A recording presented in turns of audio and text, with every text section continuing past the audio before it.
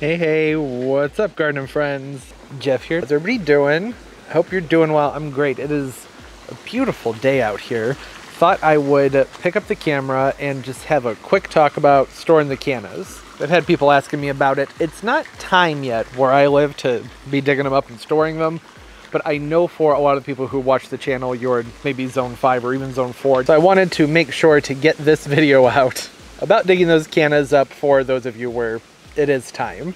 It could still be a few weeks to maybe even over a month here. You just never know. It not being time for me to dig mine and store them yet does make this a little bit more difficult to talk about, because typically I like to actually go through the process and show everybody what's going on. But I figure we'll just keep it short and sweet because it's pretty simple. It's not very complicated. The first thing that we have to think about when it comes to digging up the cannas is, well, when do we dig them up?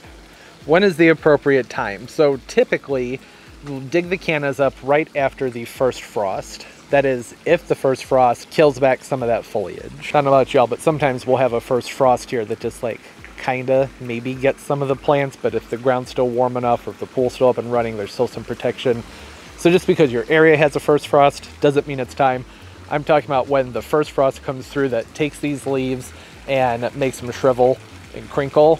You'll know, you'll see them and go, oh, okay, that's not what those are supposed to look like. And that's when it's time to go ahead and start digging them up and putting them away. And then the first step there is to go ahead and cut these down to about 4 to 6 inches above the ground. Pardon the background noise, there's a blue jay and crow fight going on. 4 to 6 inches above the ground, you're just gonna wanna leave a stub of growth above the soil line.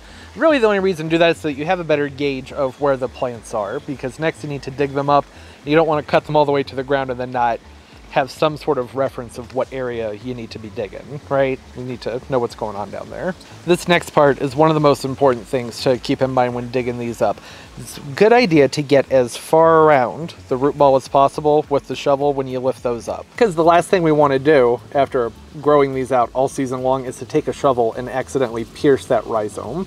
You don't want to cut that up. Want to try and get a nice big solid chunk of root out of the ground. Oftentimes if you dig a larger hole around the base of the canna, you can get in with your fingers once that soil's loosened up and just feel where the rhizome is, and then you can gauge where you need to take your shovel and get underneath it to lift it up. Some people will use the gardening forks for that. Works great. Just again, be careful you don't want to pierce the rhizome.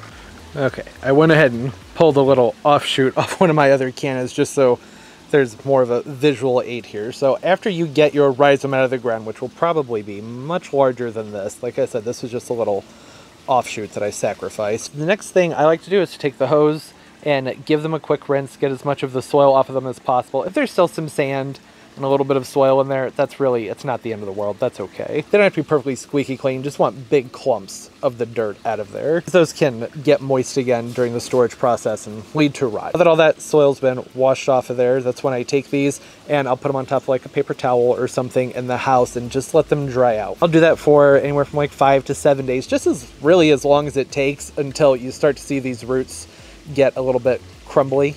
You'll be able to tell.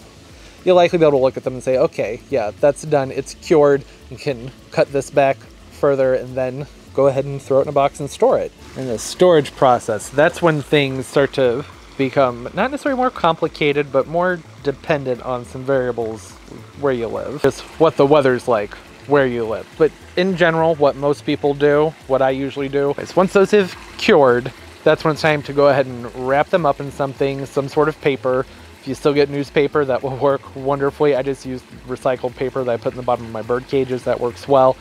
Just gently wrap them up, and then I'll normally put them in a milk crate or in like a file box, something of the sort, and then store that someplace that's cool, dark, and dry until it's time to go ahead and either get them started into a pot or to move them back outside and get them planted up. If you live in a very dry climate and humidity is going to be in, what is it? What a gust of wind just came through here and like blew all the leaves right out of the tree and startled me. Anyways, if you happen to live someplace where the winter air is extremely dry, then it may not be a bad idea to, instead of wrapping them in newspaper, to put them into a cardboard box or burlap lined container that is breathable with some moistened vermiculite. That can help keep them from drying out too much during the winter time. But if you're just on the border with what to do there, then I usually suggest just going with the easier route with the paper, just to be safe. And then, as we should be doing anyways, check on them monthly, see how they look. If they start to look shriveled and desiccated, you can absolutely pull those out, give them a little soak for a couple hours, or spray them down with a water bottle. Keep them someplace that's dark, like on your counters, out of the sunlight, for about, I don't know, 24 to 48 hours. You want to moisten them up and then let them dry out again, but not let them experience heat or light, because then that could trigger them to get going again, and then move them back into storage. Yeah, the checking on our stored bulbs and rhizomes every month is something we're all supposed to do anyways, but I mean, raise your hand if you always forget. Me, I forget all the time. I have a reminder set in my phone, and usually about 50% of those I'll check, so I really only check like every other month. That's even with the reminder on my phone. And that's it. Sorry I couldn't really provide more visual aids there. I suppose I could have gotten a little box out and wrapped this up and done make-believe, but I think that would have just been kind of silly and pointless. I don't know, that just didn't really seem necessary, because it's not complicated. Yeah, I just didn't want to overcomplicate it.